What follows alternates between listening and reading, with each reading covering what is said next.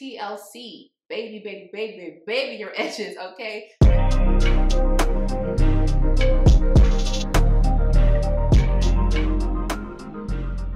Hey, so what's going on? Super excited for this video as usual. If you are new to my channel, welcome to my channel. I'm so glad you are here. I'm a cosmetic chemist specializing in natural hair care and the creator of Curly Chemistry, where I help you guys start hair care lines, and I also help you guys understand ingredients and products from a cosmetic chemist perspective. And today we are talking about your edges. My edges, your edges. We are talking about our crown, okay?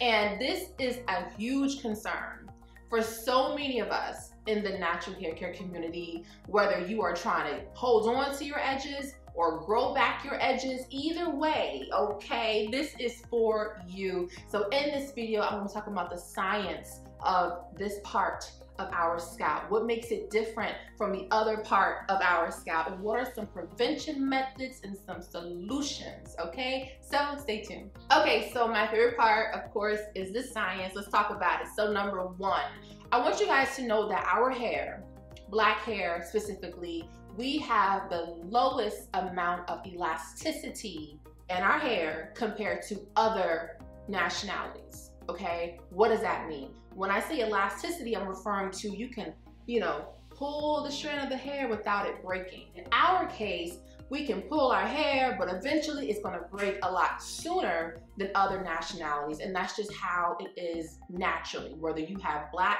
relaxed hair or black natural hair or whatever, okay? So that's number one. Number two, this isn't like scientifically proven, but it's like a huge hypothesis that I have. I personally feel like our edges, like this part of our face, our edge, our scalp, is a weak point, meaning it is the transition of two different types of skin. It's still skin, but our facial skin is different than our scalp skin.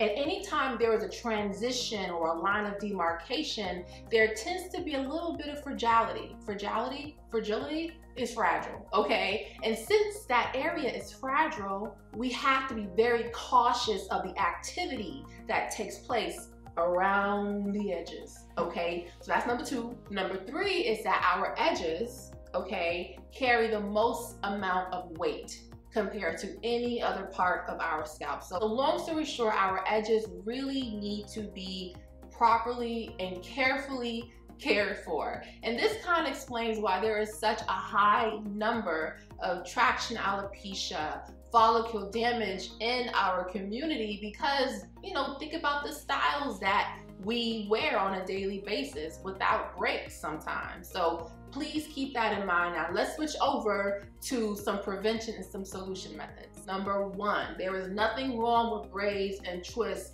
and, protective styling, whether that's a wig, a weave, whatever you want to do, whatever.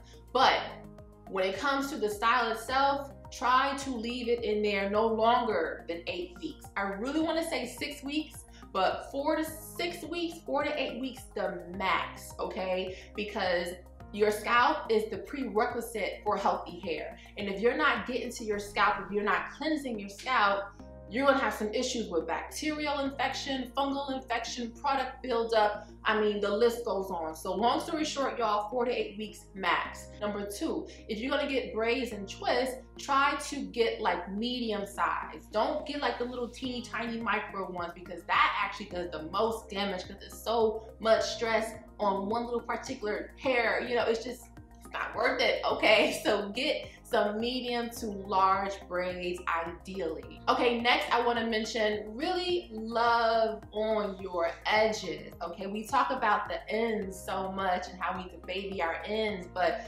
baby your edges too. Take some time to moisturize your edges, okay? Like literally, and moisturize them, especially since the elasticity is so low on our hair and we put so much tension on our edges. We need to be showing an extra TLC. On top of that, do some nightly massages on your scalp. And if nightly is too much for you, maybe a few times a week, where you take some castor oil, peppermint, jojoba oil, things like that, you know, and just massage your scalp. If you don't want to do it yourself, get like electronic scalp massage, whatever you want to do, but really TLC, baby your edges, okay? Because that's going to help tremendously, not only with prevention, but even if you currently have damage, that can help with solutions as well. Speaking of damage, if you do have like follicle damage, like something a little bit more serious, then you may want to connect with a local dermatologist or your local trichologist to really look at what's going on specifically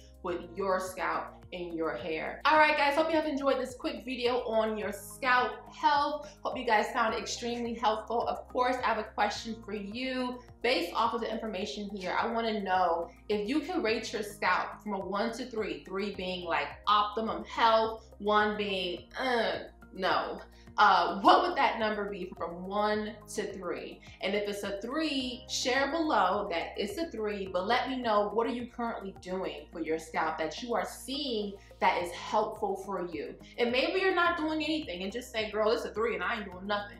But if it's a 1, what are some things you plan to take from this video to help to implement and put into your regimen so you can start seeing results as well? So comment below, let me know, and I cannot wait to join the conversation with you. And if you like this video, be sure to like this video to stay in the loop for more curly chemistry content. Be sure to subscribe, make sure notifications are on so you do not miss a beat of this channel. And if you're interested in learning more about ingredients in the natural hair care industry and what's actually inside of your products, be sure to check out the Curly Girl's Guide to Hair Care Ingredients. I have a link below for you for more information. And if you're interested in starting a hair care line, no matter where you are on the world, you can work with me one-on-one. I have a link below for you with more information as well. All right, guys, I love you, and I'll talk to you guys soon.